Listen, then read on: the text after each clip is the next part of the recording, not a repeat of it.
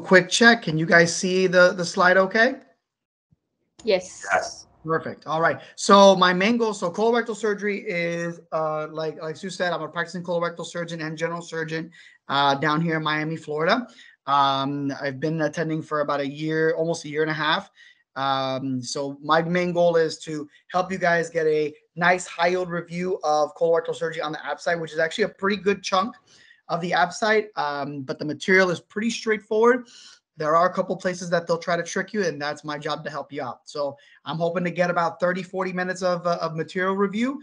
And I do have some nice ABSITE CSAP questions for the remaining time. All right. So biggest thing I talk about for ABSITE for you guys is prep. This is a big test. This is something you don't cram for. You have to prepare for, think about it. So get a good night's sleep, make yourself an awesome breakfast. Bring snacks. Okay. You need your brain energy like constantly. One of your talkers for this thing is Dan Walker, who is one of my chief residents, also a UConn alumni. Obviously, he'd make fun of me for all the snacks I would bring. I would show up with a bag of Nutri-Grain bars, peanut butter and banana sandwiches, a big thing of coffee, like 3 water bottles. You need it. You need it. It's a long test. It is not a 1 hour test. It's multi hours. You're allowed to take breaks. Take them. Get a snack. Get that brain energy going. All right. Most important thing, take the fear out of the test. It's just a test. You can beat the test. You prepare for it, then you're going to do well. If you cram for it and are shaky, not confident, you're just going to go downhill from there. Okay. This test is all about knowing the principles and practice of the certain, parts of surgery. They're not going to try to trick you with things that are nuanced, things that are debated, things like that. They're not going to do that because the answers are not 100% concrete. All right. So just remember that it's the concepts and the main principles and the safe practices. All right. So this is what you all think about the test. Okay. And I'm here to change that conception to make it beatable. Okay. All right. So basics of colorectal surgery and is anatomy. It all goes back to anatomy. Anytime I'm doing a resection, I have to think about the anatomy. It just makes it easier for me to process. So if you remember the anatomy of the colon, arterial blood supply, that already is like 2-3 questions. All right. So for your right colectomy, you're going to take your ileocolic, and you're going to take your right colic and the right portion of the mid colic. And that's actually the bigger artery because most people actually don't have a right colic. For your sigmoid, you're going to take your IMA. Okay. For your left colon, you're going to take your left colic. For your transverse, you're going to take your mid colic. Okay. Knowing those vessels for your resection, automatic 1 to 2 points. Okay. Here's a nice basic of the venous drainage, the ileocolic veins, the right colic veins, and the sigmoid veins as well. Okay. For the rectum, they don't get too high yield into the rectum, but just the main points. Your superior rectal artery, which takes off, is actually your first branch of your IMA, also called the superior hemorrhoidal artery, does supply the rectal sigmoid junction and the upper rectum. You'll get your mid rectum from your internal iliac arteries and the pudendal arteries. And those are pretty much the main points of that one. Venous drainage mainly all come from the internal pudendal veins, especially the mid and lower rectum, and down towards the sphincters as well. You get your inferior rectal vein as well. I've rarely ever seen an anatomy question based on this type of anatomy. Okay, so function of the colon. This they ask a lot. So what is the function of your colon? Your colon is made to secrete potassium and reabsorb sodium and water. Okay, all the areas are retroperitoneal except the transverse colon, which is very floppy and right over there and not really tied down to anything except your greater omentum. In terms of, I have seen it before that the portion of the colon that absorbs the most water is your ascending colon. Okay, the nerve complexes. It's been brought up before. Meissner's is the inner, Auerbach is the outer. I love mnemonics, but I've never come up with a good one for this. I just remember Ma as things. So Ma going from inside to the out. The colonocytes' main food source is short chain fatty acids. That's always a guaranteed question, as well as enterocytes. If you remember enterocytes, their main food source is glutamine. They love that question. So polyps, they love asking about polyps. Hyperplastic polyps are the most common, no risk of cancer. Tubular adenomas is your most common pro-neoplastic polyp. 75% is usually pedunculated, meaning they come in a stalk like a mushroom. Villus adenoma are general sessile and larger than tubular adenomas. And depending on the size, as high as 50% of them can hide a cancer. Hence the word villus, okay? Especially if they're over 2 centimeters. Most polyps you can take out endoscopically. Those that you can't likely need a resection. There are a couple of institutes that do a very advanced endoscopic resections and things like that, but they're not going to test you about that. Okay, so y'all have a picture of normal colon. This is more of a sessile polyp right here. You see it's kind of flat and stuck to the mucosa. This is a nice little pedunculated polyp where it has a little mushroom top and a stalk. And ideally, when you're resecting them, you want to go down as much as the stalk as possible because sometimes the tumor can hide in the stalk. Okay, so now you have the high-grade polyps. Okay, so invasive cancer. They love to trick you on this. Invasive cancer means it is invading the submucosa. Okay, if you have a so again, and why is that? What is so important about the submucosa? Okay, I forgot to say before, I like to be interactive, so you guys can chime in anytime. The mode I presented in does not really let me see the comments. But if you want to say something or have a question, just go ahead and just jump in. And if I'm asking a question, jump in and give the answer. So why is the submucosa so important in colon and rectal cancer? Strength layer. Not the strength layer so much. Submucosa is when you start getting the lymphatics. Thank you for somebody saying it. The lymphatic vessels start coming into the submucosa. So this is when you start to get invasion and possibly towards the lymph nodes. Okay. Intramucosal cancer has not gone through the basement membrane of the mucosa. So it is not invasive. So if you get a big polyp and you're able to get a full clean margin and it says intramucosal cancer, not touching the basement membrane, you're done. There's no chance of invasion and never touch the submucosa. Okay. High-grade dysplasia means the basement membrane is intact, but the cells appear abnormal. Okay. That's something to keep an eye on because high-grade dysplasia can be a risk for cancer. All right. Especially for a big tumor that you only take a biopsy out of. Remember, sometimes the tumor is not the first thing you see. It's underneath all that mucosa. And that's a very big topic that, patients like to ask too. Like, oh, okay, I got this big tumor, but the biopsy says it's this. Remember, you're only taking a piece. You're only scraping the top of the iceberg. Okay. Hence the importance of resection and margins during endoscopy are very important. If you have a question about your specimen, you call your pathologist. Okay. So lights, camera, action. So colonoscopy every 10 years. Okay. They will ask about high sensitivity fecal occult or Cologuard sometimes. I've seen it a couple of times. It's getting a little bit more common now that it's out and about and been on the market for a long time. It's every 3 years, along with a flex sig every 5 years is the other acceptable passage. As a colorectal surgeon, I think Cologuard is no good. I've seen many, many patients that have come to me for negative Cologuards with colon cancers. So take it. There's a lot of things with Cologuard that we do not understand yet. But if they're going to ask you a question about that, then this is an acceptable answer. If not, it's colonoscopy every 10 years. Okay. When do we start scoping? As of February 2021, which I think is long enough now for this ABSITE, it's going to be start at 45 years old. Okay. What they love to ask about is family history and how that affects your timing of scopes. So if you have a positive family history, meaning any primary relative member under the age of 65 that was diagnosed of colon cancer, your age starts at 40 or 10 years before the diagnosis of the youngest member. So for example, if your mom had colon cancer at age 45, you're getting your first scope at 35, not 40. But if you'll say your dad had colon cancer at 52, your first scope is at 40, not 42.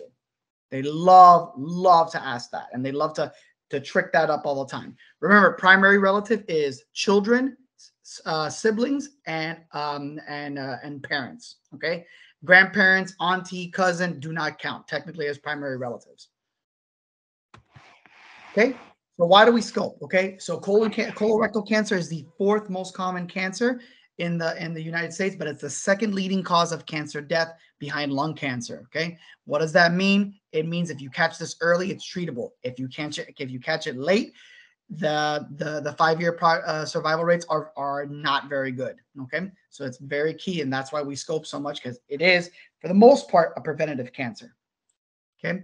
Most common symptoms that people will talk about: anemia, constipation, change in bowel patterns, very big one, especially change in the caliber of the stool. You always want to ask that to your patients, and bleeding. Okay.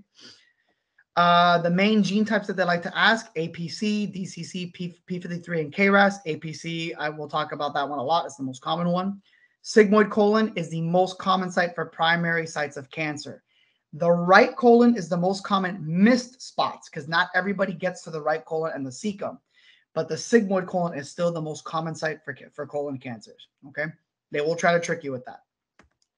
Okay, so I like to break up the presentation with a little bit of case, which allows us to get into more topics. Okay, so 55-year-old female is in the hospital after a fall, showing a hemoglobin of 7.4. You notice that for the last 4 years, her hemoglobin has been slowly going down. Patient tells you that she's noticed some blood mixed in her stool. What do you want to do next? Shout it out.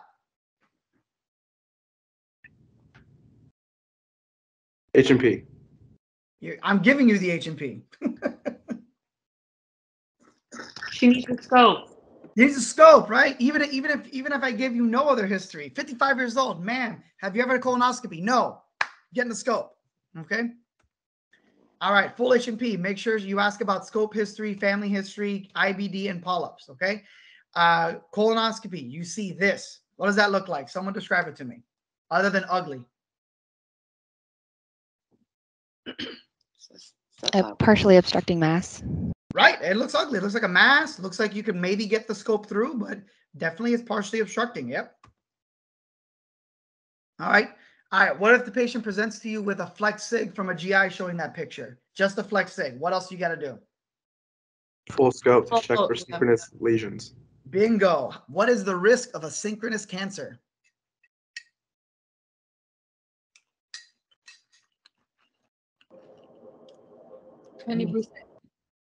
Depending on who you read, anywhere from 5 to 9%. What's the chance of a synchronous polyp? 30%. So you need to check out the rest of the colon. The worst thing you can do is take out the person's sigmoid and they have a big tumor growing on the right colon. All right. All right. So what's next? After you see that scope, you see that imaging, you got the full scope. What else does this patient need? Send it for path and then also get CT, chest, and pelvis. Staging. Right, staging, right. So someone said a chest, CT, chest, abdomen, pelvis. Okay. Anything else you want to do? Any type of blood work you want to do? CEA. Very good. CEA. Okay. All right. Good. We talked about all that. All right. So CEA is not always elevated in all cancers. Okay. It's a good marker for pre-treatment and post-treatment to continue to monitor for recurrence. There is a lot of new products out there that will actually, it's called, it's tumor DNA. And there's a bunch of companies that do them. I myself use Natura. And what they do is they take a biopsy of the specimen and they actually take some blood samples of the patient and they create a ctDNA marker. And they use that to monitor recurrence. So I really like it because it's like the patient's own personalized DNA marker. So I send all my patients for that because CEA, like I said, is not always elevated in all the colorectal cancers. Another one they love to ask, and sometimes it's good for your knowledge as well. You're taking somebody to surgery, let's say for an obstructing tumor, and you forget to get CEA. And, again, it's not the biggest end of the world because CEA has a very long half-life. CEA has a half-life of 3 to 6 months, which is when you notice that when the oncologists get their next CEA is always 3 to 6 months. If CEA had such a short half-life, why don't we get it right after surgery? There's no point because your preoperative CEA and your postoperative CEA are going to be the exact same because CEA's half-life is really long. So CT, chest, abdomen, pelvis, we said that, very important. Why is that? Why do we get that? Why do we get those CT scans? Check for mets.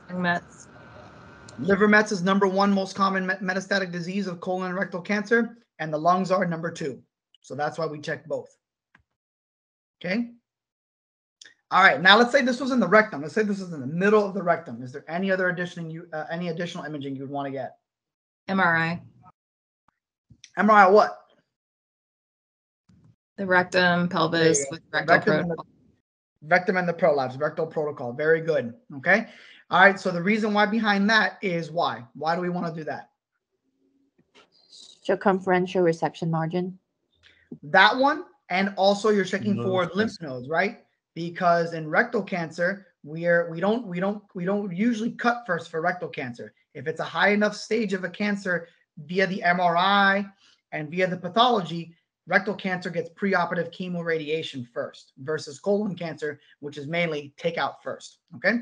So we get to the time to cut, right? So how much colon do I take? What vessels? Ostomy versus no ostomy. These are things that you have to think in your head when you're approaching the surgery. Okay. So obviously how much colon you take and what the vessels are, it's based on the location of the tumor. Sigmoid, left colon, right colon. That's going to determine what type of surgery you're going to do. Okay. And, you know, this obviously makes sense. Why do these big resections, even though it's maybe a small cancer, it's based on the blood supply. You're taking these big vessels to get a good lymph node harvest because the lymph nodes are in the mesentery. And it's what you got to give to the pathologist to determine if they have lymph nodes involved. Okay. All right. So that is a main part of your goal resection. End block resection, adequate margins, mesocolon, the mesocolon, and a regional lymphadenectomy, which if you do a good resection is going to be in your mesocolon. Okay. Anybody remember what your adequate margins are for colon cancer? Proximal and distal?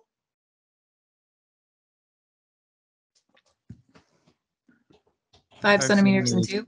Correct. 5 centimeters. And then when you're talking about rectal cancer, you're going to talk about fascias that the rectum has.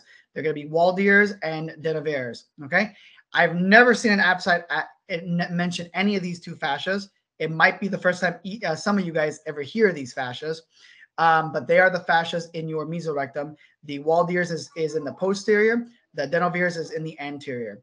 The way I remember is not a very pleasant mnemonic, but DW, D is close to something males have towards the front. That's how you remember it. Very easy. Okay, so what to cut? This is I really like this diagram. It shows pretty much kind of an end block resection of what you're going to do. Low anterior resection, higher anterior resections, sigmoid colons, left hemicolectomies, right, and so on. So it's a nice little table to remember what you're going to take out for what surgery.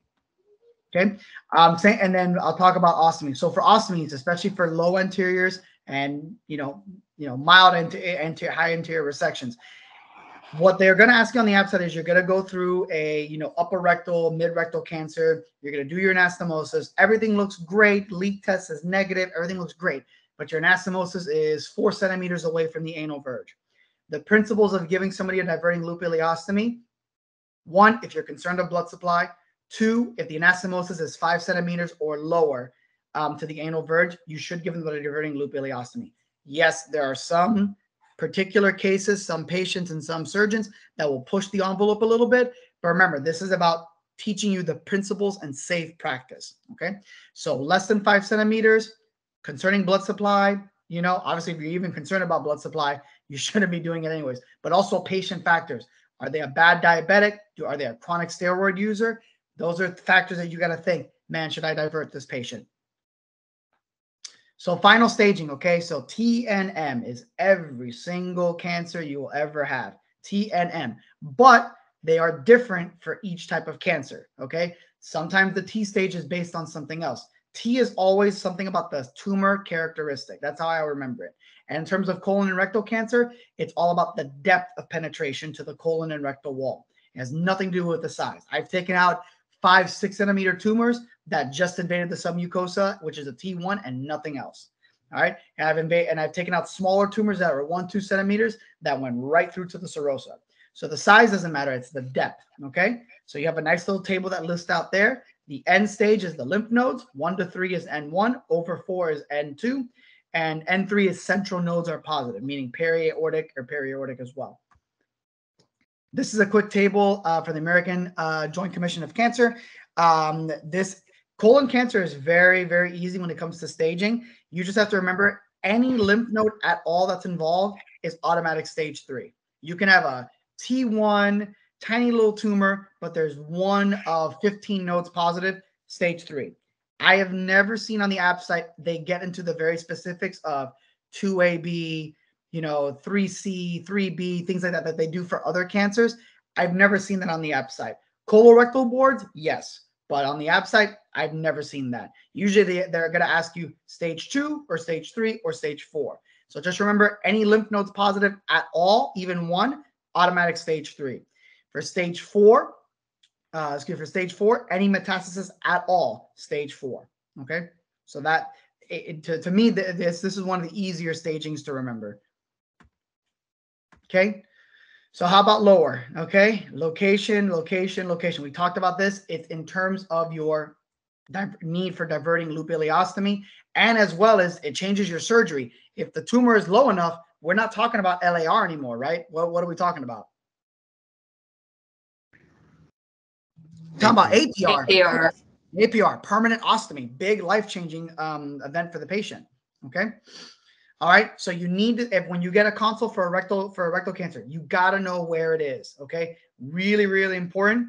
And so how would you do that? Let's say you get a phone call about a rectal mass on the CT scan. Okay. What do you need to do to figure out the length, the type, biopsy? You do your flex sig, you do your colonoscopy. Okay. Me personally, and some colorectal surgeons will agree, when I get consults or referrals for rectal tumors and they come from the GI doctors, before I take them to surgery, I scope them myself, because we've all been in that situation where your GI colleague will say, oh yeah, it's 8 centimeters from the anal verge. And lo and behold, you get in there and like you can feel it with your finger. Like that changes your surgery completely. All right. So I tend to scope them myself. It's just my practice. Sometimes the patients will get annoyed about it, but been burned once, never want to get burned again. All right. If low enough and it's a T1 lesion, this they can ask you about. It is becoming a little bit of a hot topic, especially when it comes to T2 lesions. But T1 lesions can be removed transanally with TAMISes, even robotic TAMISes, which are actually really fun procedures. Okay. But the key rules is less than 4 centimeters, at least a 2 millimeter margin. It's got to be well differentiated, and there's got to be no invasion, no lymphovascular invasion at all, no suspicious lymph nodes. The other thing is the less than 4 centimeters, they can also show that as it's less than 30% circumferential. Okay. Meaning you can't take out a 90% circumferential obstructing tumor.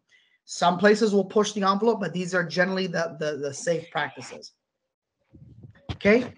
T2 is possible. Okay. But it's a very debatable topic. I highly doubt on the ABSITE they're going to ask you guys about T2s. Okay. If a tumor involves the sphincters, you need an APR. That is classic question. If it's touching the internal external sphincter, it's invading into it, the margins are not going to be clean based on the MRI, APR.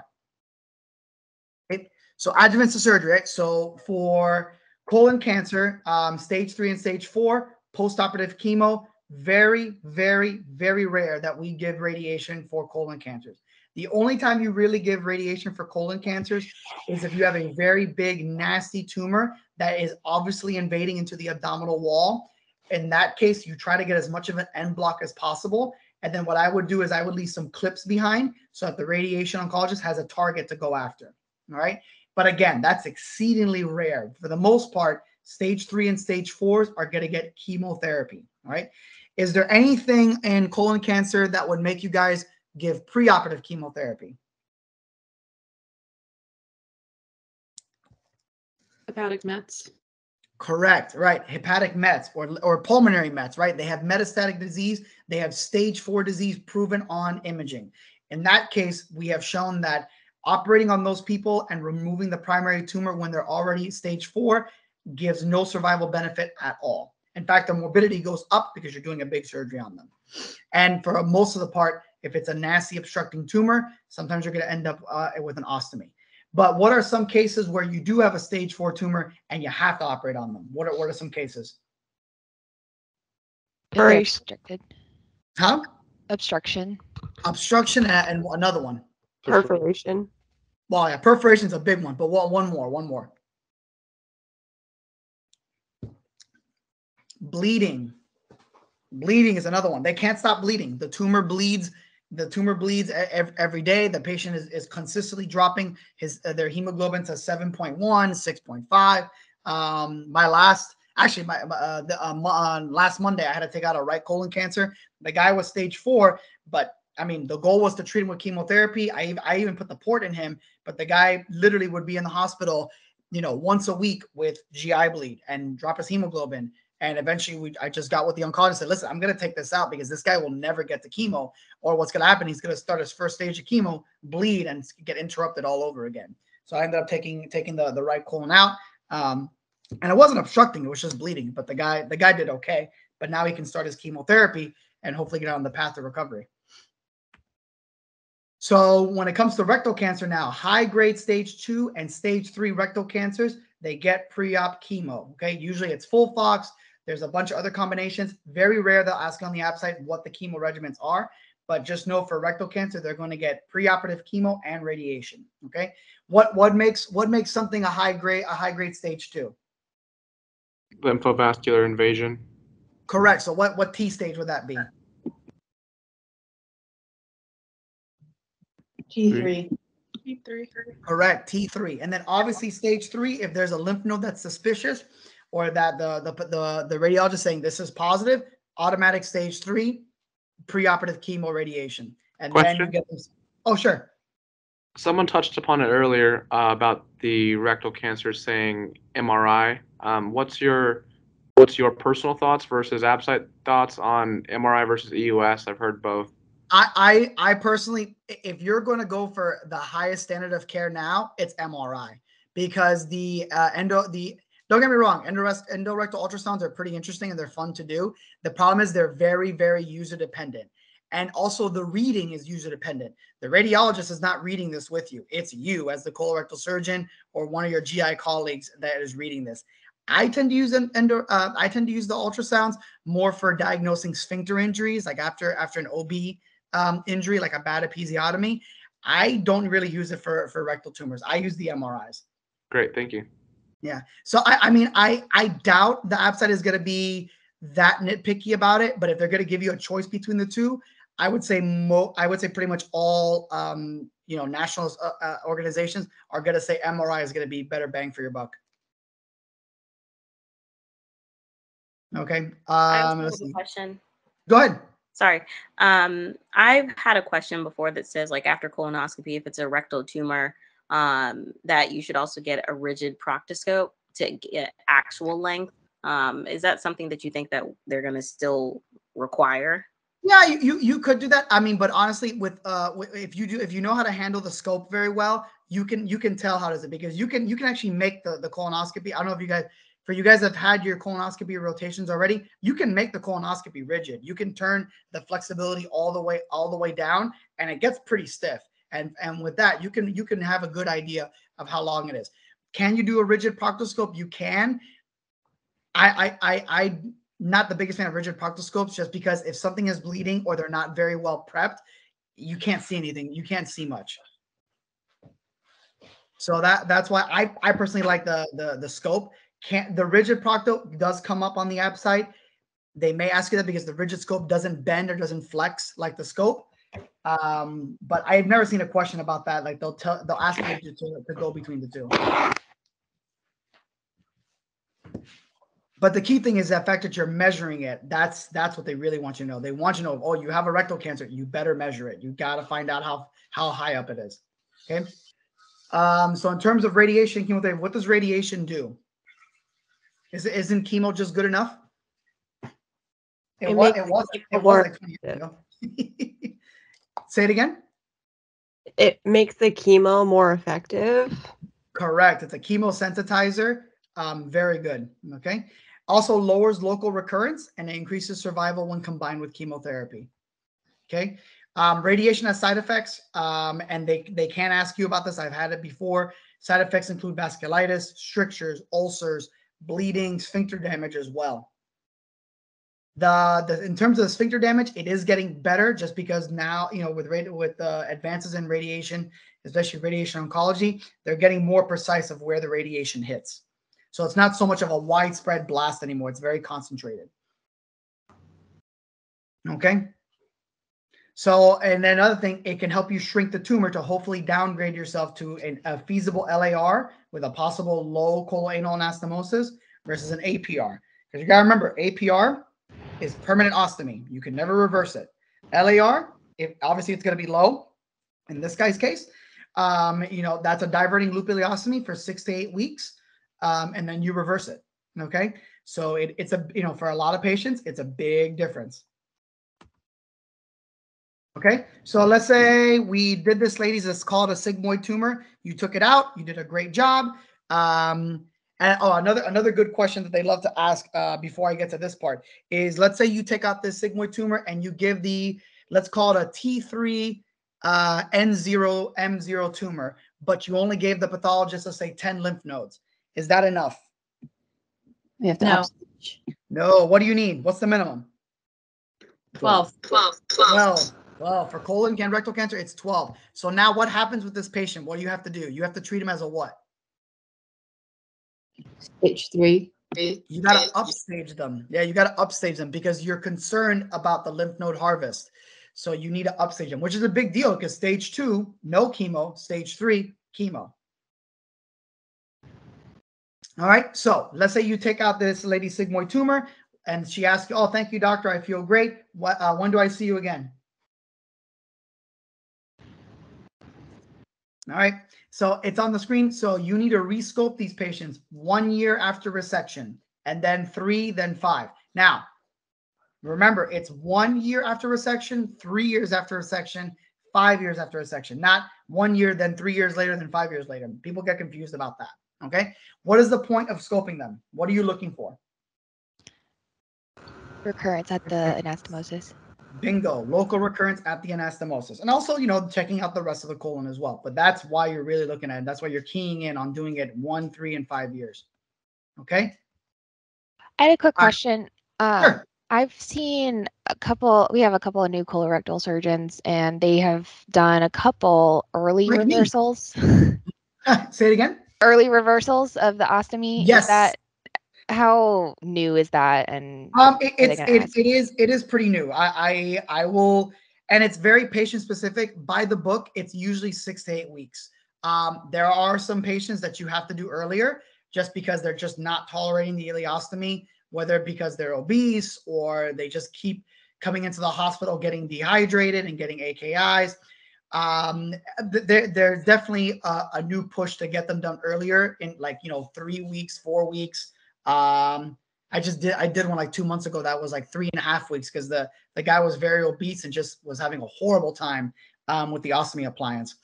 But yeah, no, it can be done. I doubt they're gonna ask you they're gonna give you a question. It's gonna say A 2 weeks, B 3 weeks, C 4 weeks. But if they give you a general broad range, I'd say 6 to 8 weeks is still the safe answer. Thank you. But people are pushing it, especially the newer, more aggressive colorectal surgeons, like the one giving this talk. Usually I wait 4 to 5 weeks, but I tell patients it can be as much as 6 to 8 weeks because it all depends on the patient. If the patient is not doing well, they're malnourished, you're not going to take them back. You got to wait for them to recover. All right, genetics, man, they love talking about genetics. So FAP, the most common one, right? You get asked about this so much, you think you're going to see it every single week in your practice. You don't. You see, I think I've had like one patient who has it. Okay, so it's an autosomal dominant expression, the APC gene. Okay, the way they ask these questions is they try to mess you up on the heritage of it, not so much the details of it. The heredity of it is what they love to ask about. So FAP is autosomal dominant APC gene, meaning mom had the gene, dad had the gene, and you get both genes. Okay, remember FAP5 is the gene. I just remember it from chromosome 5. So I remember the Fab5. That's just the way I remember it. Okay. So the way it presents is polyps when you're in puberty. Okay. Polyps even younger. The one patient that we had with I help out the pediatric surgeons over at the local children's hospital, and when it comes to this, we had this one poor girl that has FAP, started having polyps and bleeding at age 7, which is horrible. I felt so bad for her. But essentially, you're going to see, you guys have all seen the classic picture. It's a carpet of polyps, just hundreds and hundreds and thousands of polyps. Okay. The thing is, all these polyps will turn into cancer 100%. It's one of the very rare times in medicine you can say 100%. So typically, these patients need a proctocolectomy before the age of 20. So a good question they like to ask, or for your guys' knowledge, is why wait? Why wait till 20? Why not do when they're in their 13 or 14?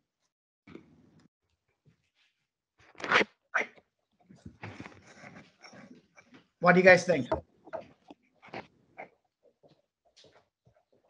So the main reason is you're trying to let them grow. You're trying to let them grow the patients into full size. Okay, because as you stretch, as you get older, things like that, your body changes. So then the ostomy becomes displaced. So you want to try to let them reach at least after teenagers, 18, 19, 20 years old, before you proceed with a proctocolectomy.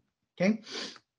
So then when you talk to them about pouching options like J pouches versus permanent ostomies. Okay. Both are options, and you got to have a big conversation with not only the patient, but also the family as well. Because remember, this is not a 50, 60, 70-year-old patient that you're talking to. This is a 20 young teenager patient. So the family is going to be taking care of this.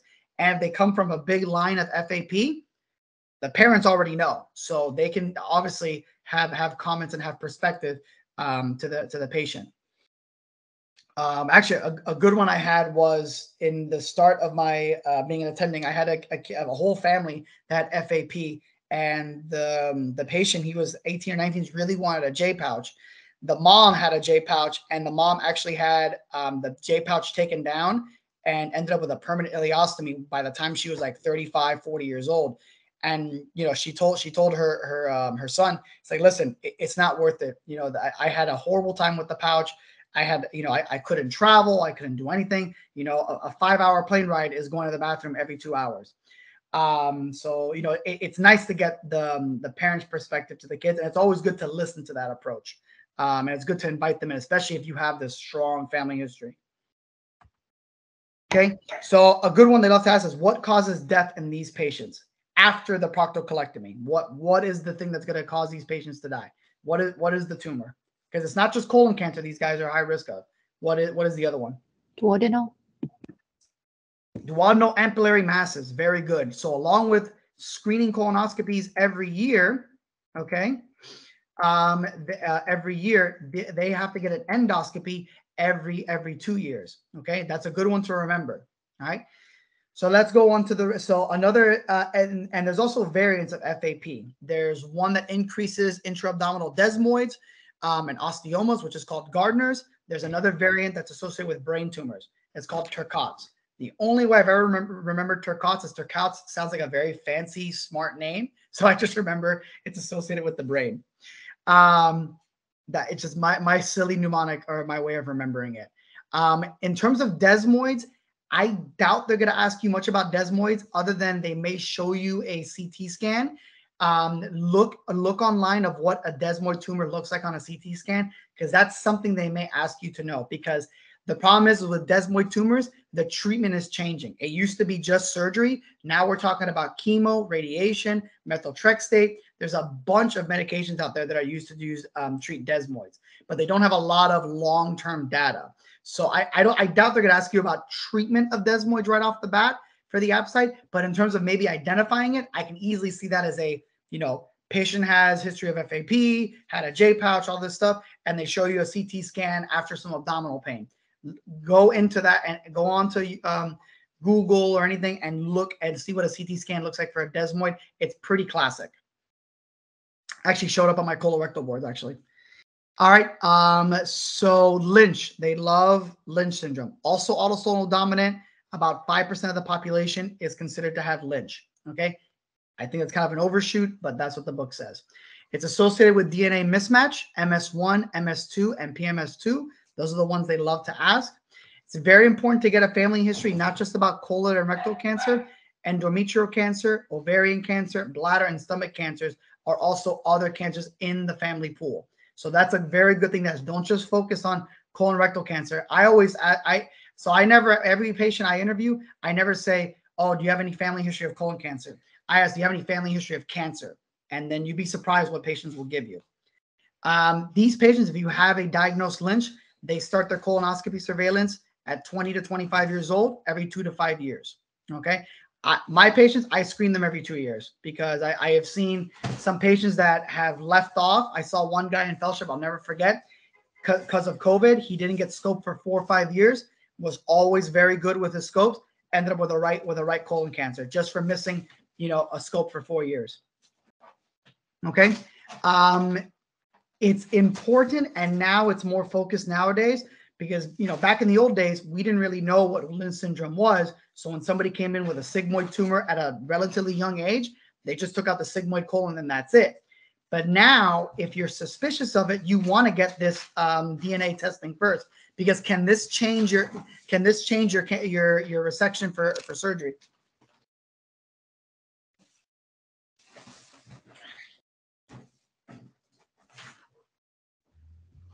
Guys, what do you think? Can this change your surgical approach if you know this patient has Lynch syndrome?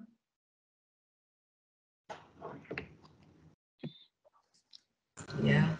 Yeah, it can, because if they're positive for Lynch and they're young, let's say they're 30 or 40 years old, let's say they have a right colon cancer and you just do a right colectomy, their recurrence of another cancer as they get older goes up. So the first 10 years is like 15%. Then the next 20 years is as high as 40%. Again, every patient is a little different. If you're dealing with like a 70-year-old with a right colon cancer and they're also positive for Lynch, then obviously you're likely not gonna do a total colectomy if the rest of the colon is okay on a 70-year-old. But on a 30-year-old, that plays. Okay. Look up Bethesda and Amsterdam criteria. It does have a section for Lynch syndrome, more common obviously in your thyroid cancers, but look it up for Lynch syndrome as well. All right. Twisties. I love the twisties. I don't know why. I'm like a magnet for these. I think I've had like 6 of them in the last. Oh, go ahead. When do you start surveilling for FAP? FAP, you start surveilling usually once they hit 10 years old or on first diagnosis.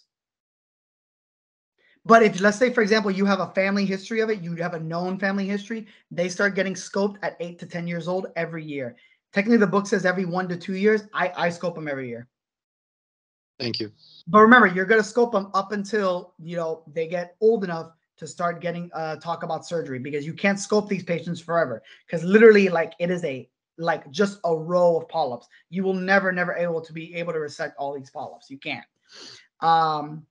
There are some variants of FAP that are rectal sparing. I doubt they're going to talk to you guys about those. That's more in the colorectal boards and colorectal fellowship type of question, where you can perform a total colectomy and spare the rectum. You give them an ileorectal anastomosis with very, very close surveillance. But that's more, that's too specific for the ABSITE. I doubt they're going to get you into that. And now in terms of the twisties, every time I'm called, the PAs always laugh at me because they know one of these is going to come in. I don't know why. I've been a magnet for volvuluses especially the last 6 months. So sigmoid volvulus, by far the most common twist. Okay. Typically, the ABSITE is going to give you the very classic patient, debilitated, long-term psych patient, long history of constipation, takes laxatives, multiple laxatives every single day. Okay. It is of concern because it causes a closed loop. It strangles the sigmoid colon, knocking out your IMA and the sigmoid arteries. So if they come in and you see it, okay, and they're not peritonitic, your first answer is going to be decompressive colonoscopy, because you can reduce this about 80% of the time. Now, is this a cure? Say it all with me. Is this a cure? Yes or no? No. There you go. No. I always get somebody that says yes. No. It will happen again. It's like when you guys do any yard work, once you get a bad twist in a hose, is it gonna twist again? Yes. That elasticity of the hose is too haywire, and it'll twist all over again. Okay. So that you guys answered. Is that all you need to do? No, absolutely not. But the decompressive colonoscopy buys you time, right? It buys you time to properly medically clear the patient and also prep the patient, because if you can get this patient stable, medically clear them, and do a bowel prep in this patient, you can resect it and actually put them back together instead of giving them an ostomy, right? Because the problem is, guys, with these patients, they're not the healthiest patients. If you give them a Hartman's, if you give them an end colostomy, what are really the chances they're going to be put back together? Right? Probably not very high. Okay. So you do that. Okay. Do not, now if they give you a patient with a sigmoid volvulus and they're peritonitic, don't scope them, guys, because then you're gonna perf them. So do not scope them. If they're peritonitic, They look terrible. They look sick. Got to take them to the OR, resect, bring up an ostomy. Okay. Very, very classic x-ray. Half the time the question is going to be, here's the x-ray. What does the patient have? Or what is the next step? Okay. So you see this big kidney bean, coffee bean look.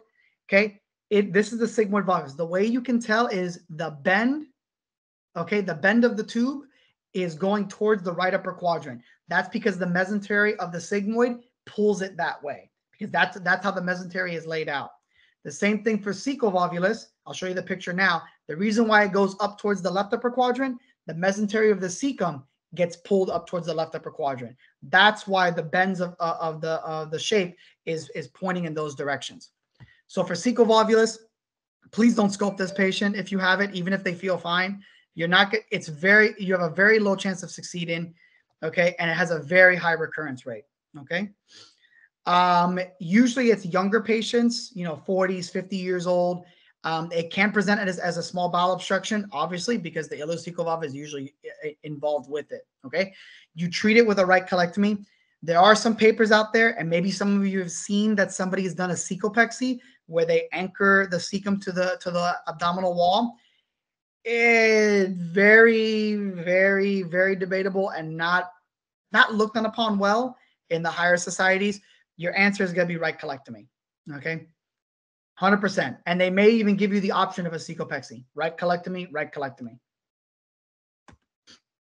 All right. Inflammatory bowel disease. Man, they love it. Okay. Sometimes they can give you a lot of IBD. You feel like you're taking a GI test. Ulcerative colitis, bloody diarrhea, weight loss, abdominal pain. Those are the big symptoms. Okay. For ulcerative colitis, it's mainly mucosa and submucosa involvement. That's a key feature to differentiate it between Crohn's. It's usually continuous and it's usually anus sparing. Okay, not rectal sparing. It usually starts in the anus. It usually starts in the rectum, but it's usually anal sparing. Okay, you got to rule out infectious causes. Shigella, E. coli can all present with bloody diarrhea and things like that. So you got to rule out infectious causes. Okay, your meds. Okay, steroids. So I made a mistake there. So steroids used to be a maintenance therapy. They are not viewed as a maintenance therapy anymore. They're used to treat flares. Okay. One of the indications to proceed with a proctocolectomy and possible pouch for UC is that you're forced to use steroids as a maintenance therapy because they just can't come off the steroids. Okay. Other medications, mesalamine is used for maintenance. The big ones now is the biologics. Okay. Your infliximab and Tivo, all those medications, they try to push towards that because they have had very good responses in putting these patients into remission and for maintenance. Okay. So actually, it's not even for more advanced disease anymore. They really try to push to get these patients on biologics as quickly as possible. Okay. Toxic megacolon. This is a guaranteed question. Okay. You're going to have a UC patient come into the ED, tachycardic, elevated white count, abdominal pain. Okay. If they're not peritonitic, you can treat them with NG tube, fluids, steroids, and antibiotics. 50% of them will recover. 50% of them will eventually need surgery. And if they need surgery, what is the surgery?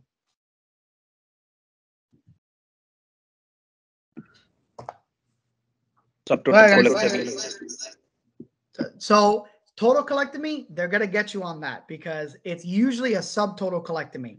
Because usually you're taking this patient to the OR pretty urgently. Everything's a mess, okay? And the patient will even ask you. I had my last one that I did. I was like, doc, just take out my whole rectum while you're there, because I'm gonna need my rectum out anyways. You can't do it. Everything is inflamed. Everything is nasty. Not the time to mess around with a proctectomy at this time. Okay, you go down to the rectal sigmoid junction or maybe the lower sigmoid, and take out the rest of the colon, bring up an endoleostomy. That's your surgery of choice. Not time to do a complicated procedure. This patient is sick. Got to get in, got to get out. Okay. This is a classic CT scan. Okay. You'll see that the colon, especially the transverse colon, is thickened a little bit. The key thing, a key marker they love to ask is if the transverse colon is dilated more than 6 centimeters, that's a bad sign. Okay. So you got to watch these patients very, very closely. Okay, so for IBD, okay, you do screen them for cancer and dysplasia, especially for ulcerative colitis. Okay, These patients get a 1% increase in cancer every year after 10 years of disease, which is why you screen them aggressively when they start 8 to 10 years of their disease. Okay. All right. And remember, if you go by the book, it's when they're diagnosed or when they first started having symptoms. So if you have a patient that you diagnose with ulcerative colitis, but they tell you, listen, I've had bloody diarrhea for 5 years. It's 8 to 10 years from the 5 years, not the day they got diagnosed. Okay. They love to ask that question. Okay. So a big one is, what if you find dysplasia? Okay. What's the big deal with dysplasia?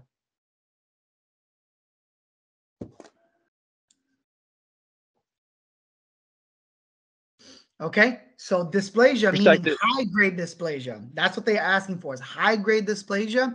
They're gonna automatically need a proctocolectomy with a possible J pouch. Then that's for ulcerative colitis. Okay, my big thing here for ABSITE: do not pouch Crohn's disease. Okay, there are some institutes that do it, Cleveland Clinic, Mount Sinai. Okay, they will pouch some Crohn's patients, but it's very, very specific criteria for Crohn's. Okay, they have a very strict guideline. So, but for the ABSITE and your guys' general knowledge, usually Crohn's disease do not get pouches. Remember, Crohn's disease is mouth to anus. So if you make a pouch out of the terminal ileum and it gets a flare, that's your pouch. So you have a whole host of complications from that. So typically Crohn's disease do not get pouches. I know some people have heard about it. You guys may have done it, or I've heard of people do it. But for the ABSITE, generally the answer is you do not pouch Crohn's disease. Okay, so for ulcerative colitis, if you do have high-grade dysplasia, what is the chance of having cancer in some part of the colon? Because that's why we do it. Okay, if we find high-grade dysplasia in a random biopsy when we're doing these patients screening, we're worried that they have cancer somewhere in the colon. Okay, but what is the chance? It's been studied, because for a while it was thought, man, are we really over treating these patients just for one biopsy that says high-grade dysplasia? And actually, the research shows is 30 to 40% have some type of synchronous cancer in other parts of the colon. I have a question. Yeah. About low-grade dysplasia in this setting. Low-grade dysplasia. I got a question on that. Go for it. What's your question? Does that just shorten the time period between your scopes? You don't actually resect with low-grade dysplasia, correct? You have to wait for high-grade dysplasia. You do not resect with low-grade dysplasia. However, if you have multiple sites of low-grade dysplasia, then they technically would meet a criteria for that. Okay. But with low-grade dysplasia, if you notice active inflammation, you treat them first and usually rescope them within about 6 months or when the symptoms get better. All right, but that's a good question. I've never seen low-grade dysplasia tested on the ABSITE. High-grade dysplasia all the time. Okay.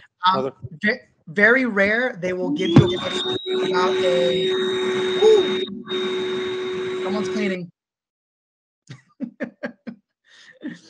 All right. So sorry.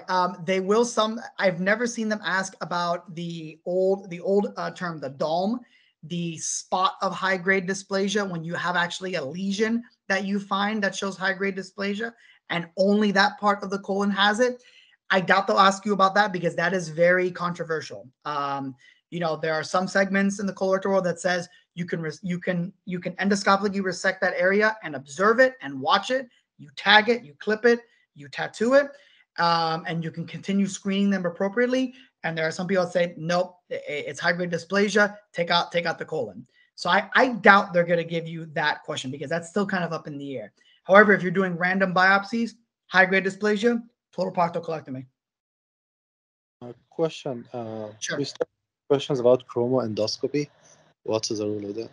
So chromoendoscopy, I've never seen even an ABSITE question about chromoendoscopy, but chromoendoscopy is a special type of endoscopy that we use with methylene blue, and it's a different view of the colonoscopy camera that essentially you're looking for lesions that could contain dysplasia. It's usually done by our GI colleagues, just because it's like an hour to 2 hour long colonoscopy that I just don't have the patience for, and most colorectal surgeons probably don't. But that it's mainly looking, it's typically a better view to look for dysplasia versus your typical other biopsies and colonoscopies, where you're doing a colonoscopy on regular scope and you're doing random biopsies, 2 to 4 pieces every 10 to 15 centimeters of colon. It's on the FES now. Huh? It's on the FES now. Really? Wow. I hope they don't make me start doing them, because man, they're long scopes, they're long procedures, and you can only bill it as a regular colonoscopy. So they're very long procedures, and you need training for it too. It's not just going in there and just doing a regular scope. You got to have some training with it, and know what you're looking at. So for IBD, they love asking about the extracolonic issues. So essentially they'll ask you is, after resection for ulcerative colitis, which is going to get better? So it's the ocular, the arthritis, and anemia. I remember eyes, bones, and blood. They get better. What doesn't get better is the primary sclerosing cholangitis and the ankylosing spondylitis. Paroderma gangrenosum, 50-50. Okay. They will ask about HLA-B27. You have to remember that it's associated with sarcoileitis, ankylosing spondylitis, and ulcerative colitis. It's just a random question they love to ask. That's an easy point. But they will ask, and they love to ask about, after resection for UC, which gets better, which does not get better, and which is kind of 50-50, or continuing symptoms. That's what they call it. Okay. This is a nice little diagram. I pulled this right out of ABSITE Killer, Crohn's disease, ulcerative colitis. If you remember this, you're guaranteed to get a question or two right. Carcinoid. So the random tumors in the colon and the rectum. They love this. Okay. 2 out of 3 already have local or systemic spread when you find them. Low rectal carcinoids over 2 centimeters need an APR. Less than 2 centimeters, you can do a wide local excision with negative margins. That's probably as aggressive they will get with rectal carcinoids. There are other things you can do with carcinoids that are a little bit more advanced that they're not going to ask you, because it's still controversial. So for colon and high rectal, you can do up to 1 centimeter polypectomy. Over 1 centimeter, you're going to need a formal resection when it's in the colon.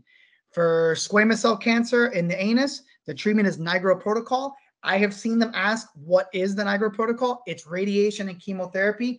Typically, the chemo is 5-FU and mitomycin. Now, in terms of how much radiation and the regimen of chemo, I've never seen them ask that, but I have seen them ask, what is the chemotherapy? So it's typically 5-FU and mitomycin. It cures about 80% of the time. Surgery is usually an APR for failure or recurrent disease.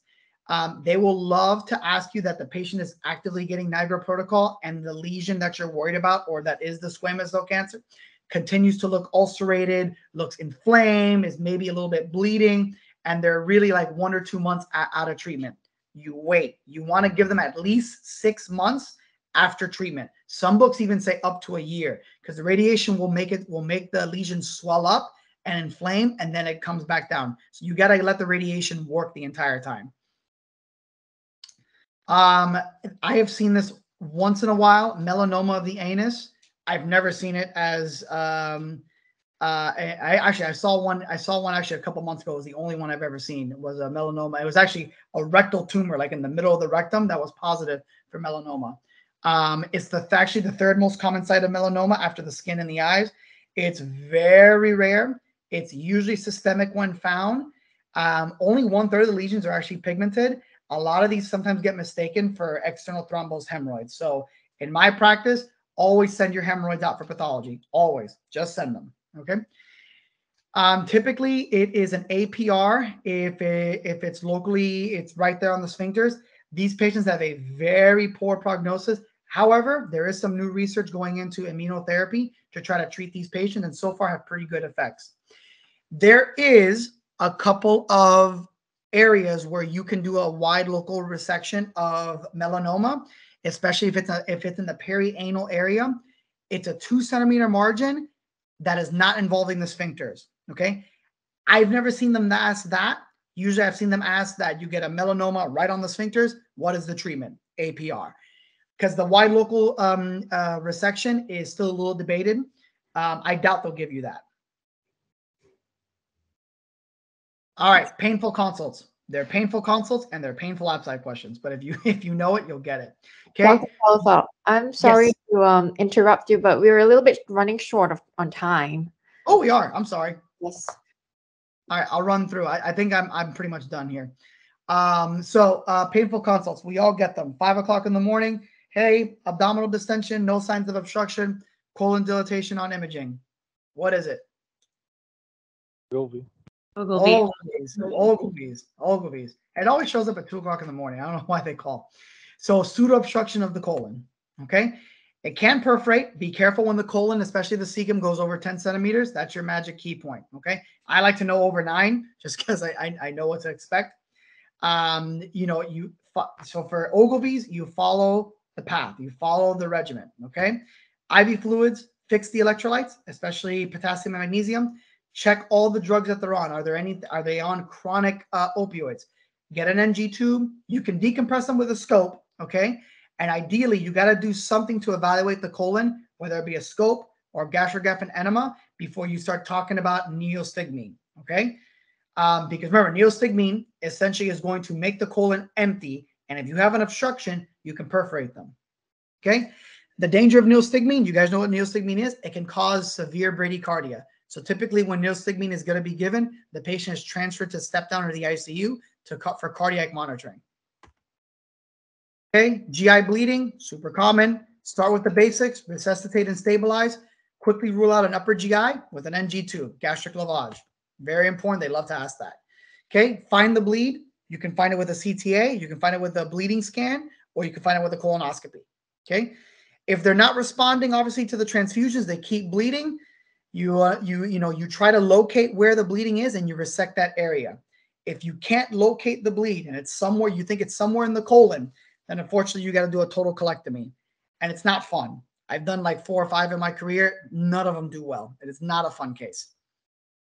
Diverticular is way more the most common of GI bleeds, especially in the colon.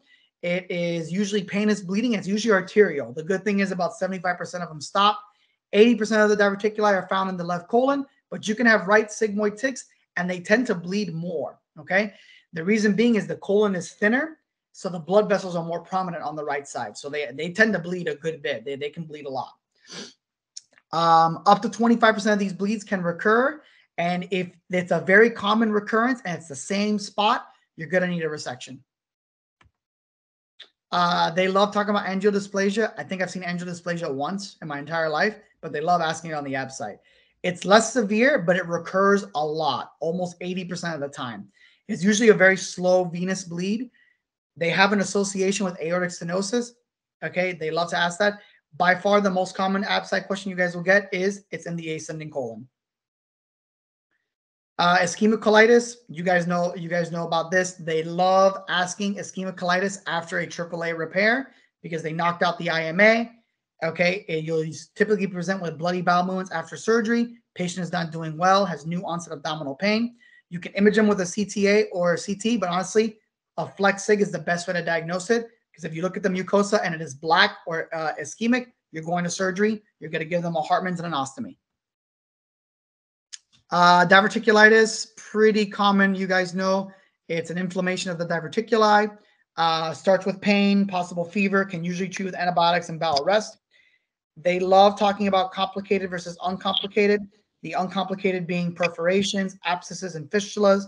Colovaginal in women is the most common. Colovesical in men is the most common. However, after a woman gets a hysterectomy, it's the same.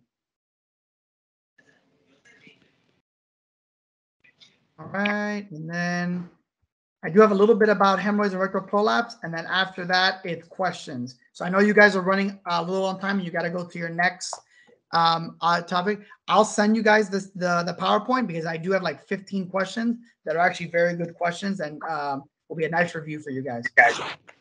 All right, thank you so much, Dr. Calafel. I hope you enjoy your game later. Yes, let's Thank go you so Dolphins. much. No problem, guys. Okay, I'll send you out the PowerPoint because there is a couple things about the anal rectal anatomy, abscesses, fissures that they do like to test. If you read through my slides, you'll get a big chunk of it. Okay. That's perfect. Thanks so much. All right. No problem, guys. Okay. Good luck on the ABSITE and good luck studying, guys. Thank you. Right. We're running a little